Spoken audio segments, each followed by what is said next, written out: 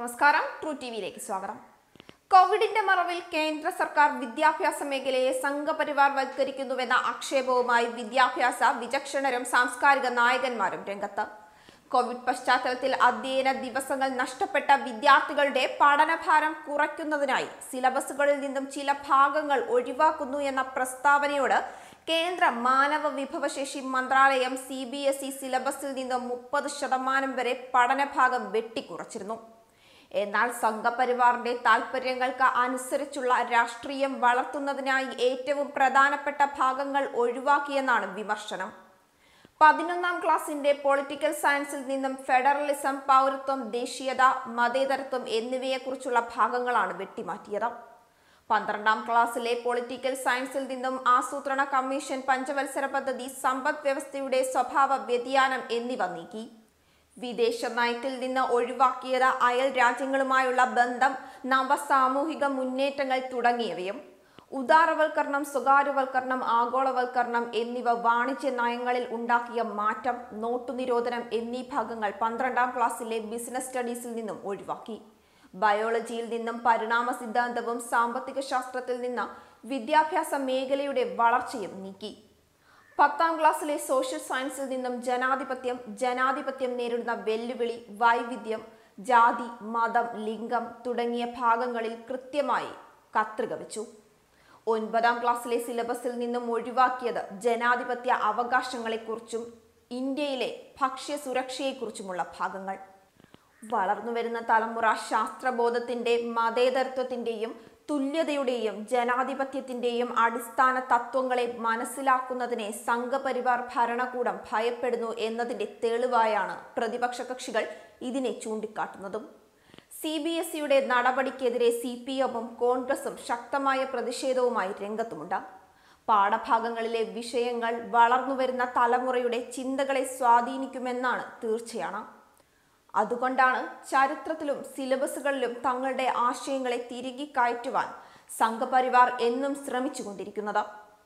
BJP-യും RSSും രാജ്യത്ത് അധികാരം നേടിയ ഘട്ടങ്ങളിലെല്ലാം ഈ ശ്രമങ്ങൾ തുടർച്ചയായി നടന്നിട്ടുമുണ്ടെന്നാണ് പ്രഭാത് പട്നായിക്കിനെയും അരുന്ധതി റോയിയെയും പോലെയുള്ളവർ ചൂണ്ടിക്കാട്ടുന്നത്. BJP-യുടെ മുൻ രൂപമായിരുന്ന ജനസംഘം 1977 തന്നെ അന്നത്തെ ജനതാ സർക്കാരിന്റെ തണലിൽ ഇത്തരം ശ്രമങ്ങൾ നടത്തിയിരുന്നു. പ്രമുഖ ചരിത്രകാരന്മാരായ RS ശർമ്മ, സതീഷ് ചന്ദ്ര, ബിപിൻ ചന്ദ്ര, റോമില ദാപ്പർ തുടങ്ങിയവരുടെ ചരിത്ര പാഠപുസ്തകങ്ങൾ നിരോധിക്കുവാൻ നടത്തിയ സംഘപരിവാറിന്റെ ശ്രമങ്ങൾ രാജ്യവ്യാപക പ്രതിഷേധത്തിന്റെ ഭാഗമായാണ് അന്ന് അവസാനിച്ചത്. ജനതാ സർക്കാരിന്റെ കാലത്തെ വിദ്യാഭ്യാസ പരിഷ്കാര ശ്രമങ്ങൾക്കെതിരെ അന്ന് ശക്തമായ നിലപാട് സ്വീകരിച്ചത് സർക്കാർ സ്ഥാപനങ്ങളായ NCERT, UGC, ICSSR, ICHR തുടങ്ങിയവയായിരുന്നു. അതുകൊണ്ട് തന്നെ പിന്നീട് വന്ന BJP സർക്കാരുകൾ ആദ്യം നടത്തിയ ശ്രമം ഈ സ്ഥാപനങ്ങളിലെല്ലാം RSSന്റെ ആജ്ഞാനുവർത്തികളായ ചാൻസലർമാർ, ഡയറക്ടർമാർ, ചെയർപേഴ്സൺസ്, കൗൺസിൽ അംഗങ്ങൾ എന്നിവരെ നിയമിക്കുന്നതിന് വേണ്ടിയായിരുന്നു. വാജ്പേയി സർക്കാരിന്റെ കാലത്തും വലിയ രീതിയിലുള്ള ശ്രമങ്ങൾ ഇക്കാര്യത്തിൽ BJP നടത്തിയിരുന്നു. സംഘപരിവാർ താൽപര്യങ്ങളെ പാഠ്യപദ്ധതികളിലേക്ക് തിരികെ കയറ്റി അന്നത്തെ വിദ്യാഭ്യാസ മന്ത്രിയായിരുന്ന മുരളി മനോഹർ ജോഷി അനുവാദവും പിന്തുണയും നൽകി. അന്ന് ആ നീക്കങ്ങളെ എതിർത്ത സാമൂഹിക പ്രവർത്തകരെയും ബുദ്ധിജീവികളെയും ചരിത്രകാരന്മാരെയും എല്ലാം രാജ്യദ്രോഹികളായി മുദ്രകുത്തി പ്രചരണം അഴിച്ചുവിട്ടതും മുരളി മനോഹർ ജോഷിയുടെ നേതൃത്വത്തിൽ തന്നെയായിരുന്നു. ഒടുവിൽ മോദി സർക്കാർ അധികാരത്തിൽ വന്നതോടെ ഈ ശ്രമങ്ങളെല്ലാം അതിന്റെ തീവ്രതയിൽ അരങ്ങേറുകയായിരുന്നു. കേന്ദ്ര ഭരണകൂടവും വ്യത്യസ്ത സംസ്ഥാനങ്ങളിലെ BJP ഭരണകൂടവും ഇക്കാര്യത്തിനു വേണ്ടി ഒന്നിച്ച് മുന്നിട്ടിറങ്ങി.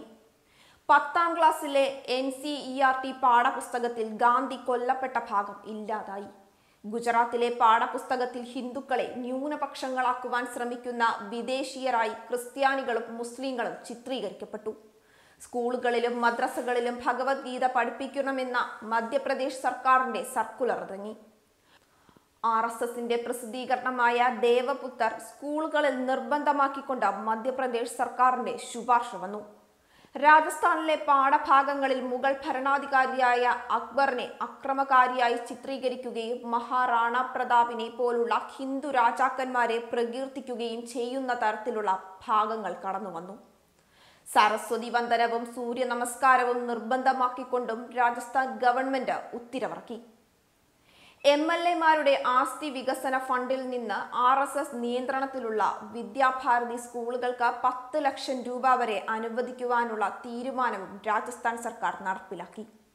ജനസംഘം സ്ഥാപക നേതാവും RSS താത്വികാചാര്യനുമായിരുന്ന ദീൻദയാൽ ഉപാധ്യായയുടെ ജന്മശതാബ്ദി ആഘോഷിക്കുവാൻ സർക്കാർ സ്കൂളുകൾക്ക് കേന്ദ്രം നിർദ്ദേശം നൽകി.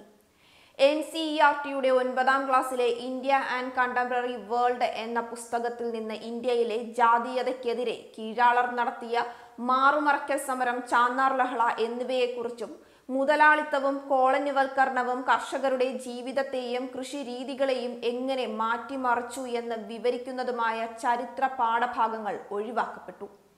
വിദ്യാർത്ഥികളിൽ ദേശസ്നേഹവും ധീരതയും വർദ്ധിപ്പിക്കുന്നതിനായി ഉദയ്പൂരിലെ ഗൗരവ് പ്രതാപ് കേന്ദ്ര എന്ന RSS സ്ഥാപനത്തിലേക്ക് സന്ദർശനം നടത്തുവാൻ രാജസ്ഥാൻ സർക്കാർ കോളേജുകൾക്ക് നിർദ്ദേശം നൽകി. സംഘപരിവാർ ചിന്തകനായ ദിനനാഥ് ബത്രയുടെ 8ഓളം പുസ്തകങ്ങൾ ഗുജറാത്തിലെ പ്രാഥമിക വിദ്യാലയങ്ങളിൽ വിതരണം ചെയ്യപ്പെട്ടു. ടെലിവിഷൻ, മോട്ടോർ കാർ, വിമാനം തുടങ്ങിയവയുടെ കണ്ടുപിടുത്തങ്ങൾ പുരാണങ്ങളുടെ അടിസ്ഥാനത്തിൽ വക്രീകരിച്ചുകൊണ്ട് പാഠപുസ്തകങ്ങളിൽ ചിത്രീകരിക്കപ്പെട്ടു. JNU, HCU, Pune film institute തുടങ്ങി നിരവധി സ്ഥാപനങ്ങളുടെ ഉന്നത സ്ഥാപനങ്ങളിൽ സംഘപരിവാർ അനുകൂലികൾ നിയമിക്കപ്പെട്ടു. ഇന്ത്യയുടെ ഉന്നത സ്ഥാപനങ്ങളിലേക്ക് RSS ചായ്വുള്ള ഉദ്യോഗസ്ഥരെ സൃഷ്ടിച്ചെടുക്കുക എന്ന ഉദ്ദേശത്തോടു കൂടി സിവിൽ സർവീസ് പരിശീലന സ്ഥാപനങ്ങളും RSS ആരംഭിച്ചു. ശാസ്ത്രബോധവും ശാസ്ത്ര ഗവേഷണവും പ്രോത്സാഹിപ്പിക്കുന്നതിനായി രൂപീകരിക്കപ്പെട്ട ഇന്ത്യൻ സയൻസ് കോൺഗ്രസിന്റെ 102ാം സമ്മേളനത്തിൽ പ്രാചീന ശാസ്ത്രങ്ങൾ സംസ്കൃതത്തിലൂടെ എന്ന് പേരിട്ട് ആനന്ദ് ജെ ബോഡാസ്, അമേയ യാദവ് എന്നിവർ അവതരിപ്പിച്ച പ്രബന്ധങ്ങൾ ഇന്ത്യൻ ശാസ്ത്ര പുരോഗതിയെ പോലും പരിഹാസ്യമാക്കുന്ന വികലങ്ങളായ ആശയങ്ങളാണ് മുന്നോട്ട് വെച്ചത്. ഗണപതിയുടെ പ്ലാസ്റ്റിക് സർജറിയും ചാണകത്തിലെ ആണവ കണങ്ങളും ഗോമൂത്ര ചികിത്സയും കണ്ണുനീർ കുടിച്ച് ഗർഭിണിയാവുന്ന മയൂരവും പരശുരാമന്റെ എഞ്ചിനീയറിംഗും മഹാഭാരത കാലത്തെ ഇന്റർനെറ്റുമെല്ലാം വിദ്യാഭ്യാസത്തിന്റെ ഉള്ളടക്കമായി മാറുകയാണിവിടെ. ഇത് അപകടകരമായ പ്രവണതയാണെന്നും ഇതിന്റെ എല്ലാം തുടർച്ചയാണ് കോവിഡ് കാലത്തെ സംഭവങ്ങൾ എന്നുമാണ് രാമചന്ദ്ര ഗുഹയെ പോലുള്ള എഴുത്തുകാരും വിദ്യാഭ്യാസ വിചക്ഷണരും ചൂണ്ടിക്കാട്ടുന്നത്. News desk true TV.